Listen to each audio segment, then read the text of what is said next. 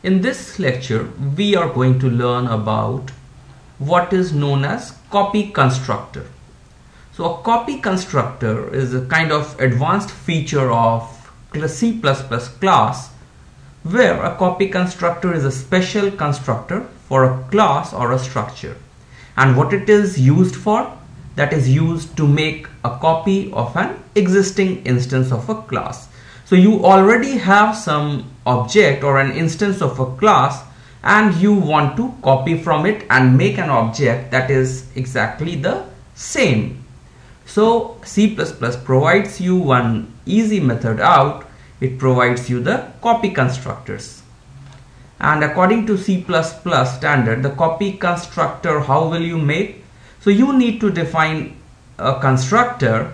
Okay, so again, for a constructor you should have the, if your class is my class, so your constructor should have the same name, the copy constructor also. And because we are copying from one instance of the class, so we will take it in the argument. So you can have my class, we can take the reference, other, let's say other is the reference. So const my class ampersand other, so it means that I'm taking the reference to that other object which I want to copy. Okay, but we are taking a const so that I cannot change that particular object which I'm copying. So you can take a my class ampersand other, so take a reference to it. Here you might change it, but this is also fine. My class volatile const my class ampersand other, and the last one is you can again not take the const of the reference. So this is the basic idea for your copy constructor. So basically, if one object is there, I just want to copy that object. So now let's try to see what is there in the default copy constructor. Okay, so default copy constructor, you have, for example, let's take, so we have a class, my class, where we have three different parameters, int x, character c, and a string s is there. Okay, so what happens if you don't write a copy constructor?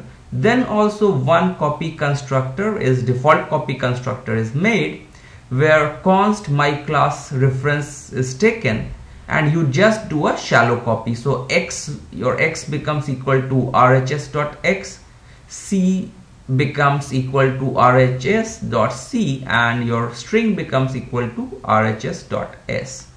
So what's now the difference between, big deal about deep copy and shallow copy? So basically shallow copy, whatever was happening initially, this was shallow copy. We were just trying to copy the values. But let's say there is a pointer. Okay, so now what happens in case of pointer? So let's try to see that thing. So we want something, so just a second. So we want is that, let's see, so we have some pointer in our class. Okay, so that pointer will now be pointing to some object. Let's say our class has one pointer, int star p int. Okay, now this pointer to integer is pointing somewhere at some memory location. Okay, which is 1005, and the value stored is 5 in that memory location. Now if I do a shallow copy, in the new class also, the constructed class, it will also be pointing to the memory location 1005. Now what you do, if somehow the first pointer, the first class instance, the object is deleted, so your class, the copied class pointer, will become dangling. Okay, so in that case we want that, okay, the value that was there in this pointer location should be copied instead of just pointing that object to where your p-int for the original class was pointing to. So we would like to check it all using some piece of code. Let's see. So I have a simple line class which has just got a parameter length. Okay, what is the length? And we have made it as a pointer. Okay, So let's see. So if it's your length, so set length and get length are the methods. Then we have one constructor, simple constructor, it takes length. Another one is the copy constructor. We have a destructor. So what happens in simple constructor? So there is a pointer. So of course when you initialize, so I allocate memory for the int and then the value is copied into star p length. This is fine, this works fine. How you write a copy constructor? So it means we will have one object from where we want to copy, we pass it as an argument, so RHS, so we take a const reference of that.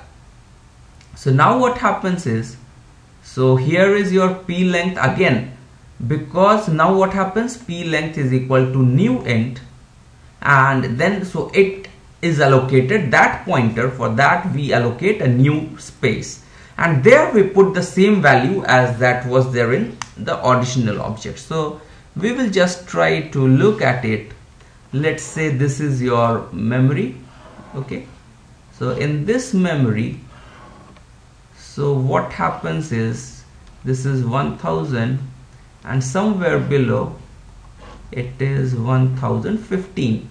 So let's say in your original class, so your p int in your original instance was pointing to 1000 memory location where its value was 7. Now I want, so this is your RHS object. Now what I want, I say that if you write this line, what will happen? One thing is, I could have directly done p length. Let's say we are just directly doing p length. The pointer to length is equal to RHS dot p length. Okay, so we could have done this. Then what would have happened is your p length here, it would have for this class also, for your class, this dot p length would have also pointed to 1000. Now let's say your RHS object was deleted. So what will happen? This memory will become dangling, and hence anything can happen to your code. It's corrupted. But what here we do to remove that problem, we make p length equal to new int. Okay, so this means now my class this dot p length is assigned, let's say 1015 or some other memory location, and then we do the value of p length is, now we are copying the value that was stored in the 1000 memory location, that was of RHS dot p int, the whole star. So here again 7 is copied. So now what happens, even if your RHS object is deleted, goes out of scope, then also this will remain intact. So this is the importance, and basically this is the deep copy. So in deep copying, what you do for pointer objects, whatever is the value, so we allocate new memory for the pointers and copy whatever value was stored there. So this is important, shallow copy, and this one is deep copy. Okay, so this is there, one thing important to note down, and then let's look further. So we have simple destructor, one is get length. Now you are displaying also, so we display a line object. So let's see, so main, so we have one line we construct with the length 10. How we call the copy constructor? So one method is, I make line 2 and I'm just copying it based on line.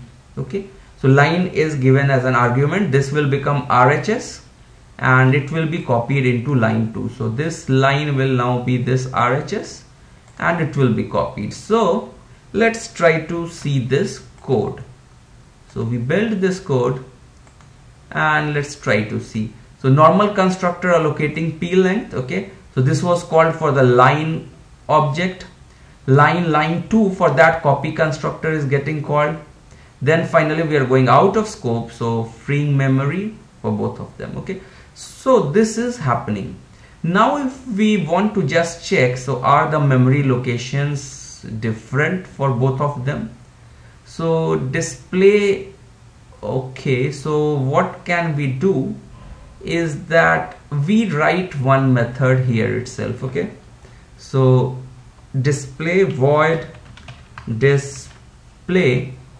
Okay, so display, and what we do here is just display the cout, and we will write p length. Okay, so if we do this, and then of course we should put an else, so to give one line.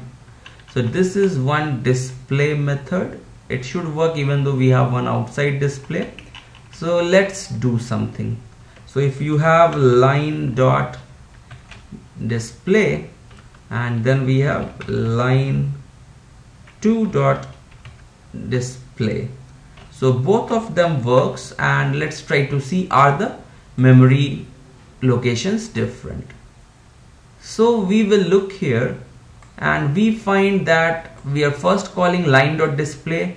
Its memory location is 3C1708, but for line 2 dot display it's 3C1770. So they are in fact different. Okay, but as we said that if you just do a shallow copy, so what was the thing that was happening in shallow copy?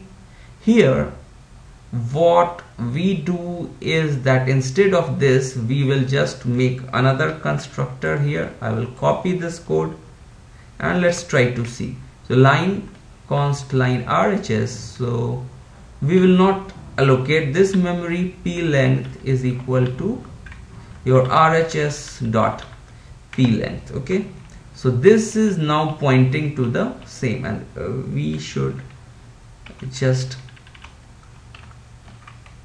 so now we have a shallow copy. So this is one example of shallow copy. So here both of them are pointing to the same. So in fact I should remove this.